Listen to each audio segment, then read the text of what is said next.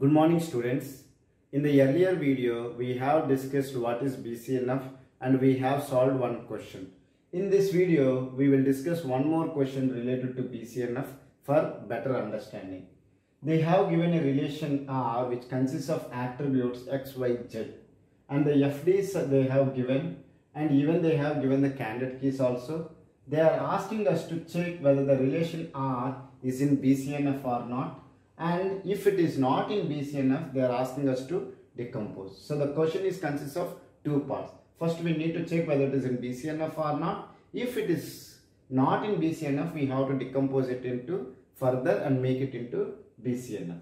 Okay. So first we will do the first part. We will check it whether it is in BCNF or not. As they have given the candidate keys, we can easily find what are the prime attributes. The attributes which are there in the candidate keys will come into the prime attributes list. X, Y, Z. All the attributes of the relation R is there in the prime attributes. So the non-prime attributes will be empty. What is the non-prime attributes? The attributes which are there in the relation R but not there in the prime attributes list. If you see X, Y, Z are there in the relation R and they are there in the prime attributes list. So non-prime attributes list is empty. So we got what are the prime attributes and non-prime attributes. We can check whether these FDs are there in the partial dependency, transfer dependency, or they are in the BCNF or not. Okay. So XY determines Z is there. As the XY is a candidate key, then I can say that it is a BCNF. If the left hand side is a super key or a candidate key, I can directly say that it is in BCNF. Now comes to this one. Z determines Y. Z determines Y means Z is a non-prime attribute, prime attribute, and Y is also a prime attribute. So it is not a partial dependency, even it is not a transfer dependency. So I can say that it is up to 3NF. Now we will check whether it is in BCNF or not. If it is in BCNF, then we can say that the entire relation is in BCNF.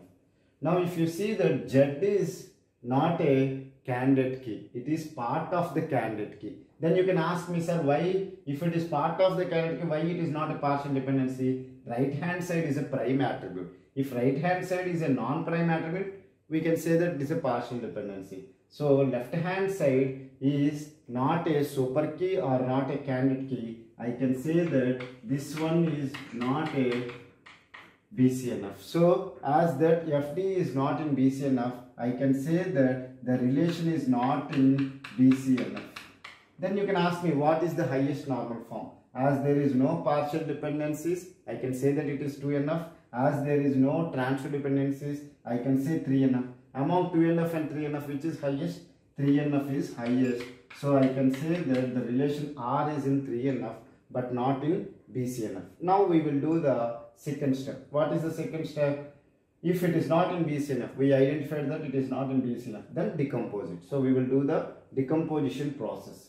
So the original relation R is having the attributes X, Y, Z. Now find the FD which has created the problem for you, means which is not in BCNF. The FD is Z determines Y. Okay, take the left hand side. Left hand side is Z. Calculate the closure of it. What is the closure of Z? Z closure will consist of Z and Y. So this relation R is decomposed now into R1, which is having the attributes as Z comma Y. Okay, as we have taken the Z, we will leave the Z like that. What are the extra attributes you got? Y. So cancel that Y from the original relation R and take the remaining attributes X, Z. So the relation R is now decomposed it into R1 and R2, consists of Z and Y, X and Z attributes respectively. Okay, now we will check what are the FDs will come into this relation and what are the FDs which will come into this relation. Now one thing we have to do it is that after decomposing, whether this decomposition is lossless decomposition or not. Okay, if you see that, what is the three rules for the lossless decomposition? If you combine or if you perform union of attributes of R1 and R2, you should get attributes of R. X is there, Y is there, Z is there. So you got all the attributes of relation R. So the first condition is satisfied. The second condition is there should be a common attribute. Z is the common attribute. And the third condition is the common attribute should be a candidate key. So Z and Y, if I take, Z will be a candidate key for this relation R1. I will prove it later. Okay. So I can say that the relation R is decomposed into R1 and R2, which is a lossless decomposition. So then I can continue further. What about functional dependency preserving is happening or not? Z determines Y will belongs to this one. XY Z determines Z will not come here. Okay, are you able to understand? So functional dependency preserving is not happening, but lossless decomposition is happening. So functional dependency preserving is an optional, so we no need to worry about it. Now take this one. Now your relation R1 is having the attributes Z comma Y with an FD, Z determines Y is there. Calculate the candidate key. The candidate key is Z closer, we will check. Z closer will give me Z and Y. It got all the attributes in relation R1. What about Y closer? Y closer will give me only Y. So I can say that for this relation R1, I am not talking about R and R2. I am talking only about R1. The candidate key is Z. Once you got the candidate key, what is the prime attribute? Prime attribute is Z.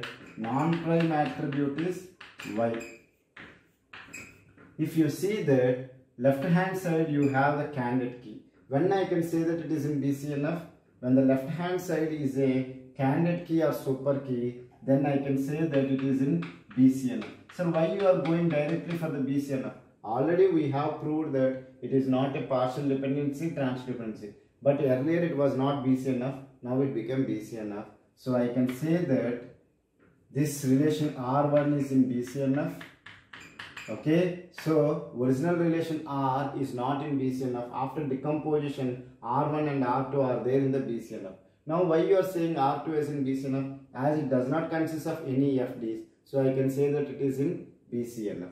I hope you have understood with this example how to check whether the relation R is in BCNF or not. If it is not in BCNF, how to decompose it into relations such a way that the sub-relations are there in the BCNF.